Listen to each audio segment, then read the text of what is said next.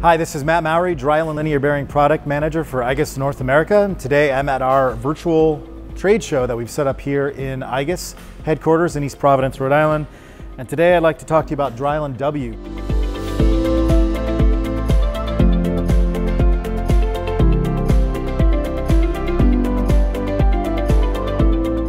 It's available in size 6mm diameter all the way up to size 25mm diameter. There's a lot to go through, and I'm going to try to keep this short and concise for you. Two main designs, a single rail version and a double rail version. A single rail is used just like a lot of other linear guide rails where you need two for an application to mitigate the swinging around the moment of travel. So this series we have both in round and square. The round is available with a lot of different options, from zinc die-cast carriages, which are very low cost. We have versions that we call turn to fit, which offer adjustment between the carriage and the rail. We also offer preloaded versions with several different preset preloads, which are guaranteed to have a certain holding force and friction force over the product's lifetime. We also offer these in low weight aluminum carriages as well as 316 stainless carriage options. The nice thing about this is that the 316 version, ball bearings can't run on 316, which is the best series for saltwater use or very highly chemically resistant requirements. We also offer this in our very popular double rail configuration.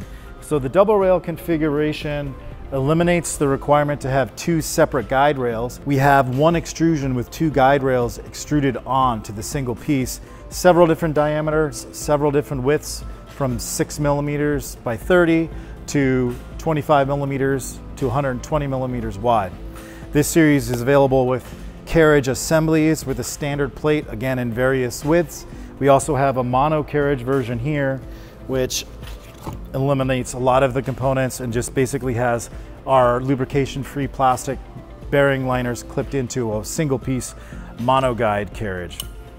The guide rails are all based on aluminum extrusion profiles for low cost. We also offer a clear version and a hard anodized version. You can get them with and without holes.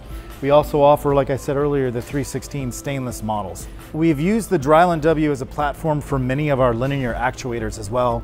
This is a series we call SAW, available with a lead screw, several different leads, several different diameters, several different sizes. We offer stepper motors, DC motors, brushless DC motors. We have the motor flanges available if you want to basically couple to your own servo motor. We have sensors, we have the motor cables that go along with it, as well as the D1 drive system. Just like all drylin products, you can calculate the service life online. You can download the CAD files. Drylin W is a very large series with a lot of different options. I didn't cover everything today. There's other series available with clamps. There's other series that are based on gear rack drives. If you have any questions, don't hesitate to contact me at the phone number or email address below.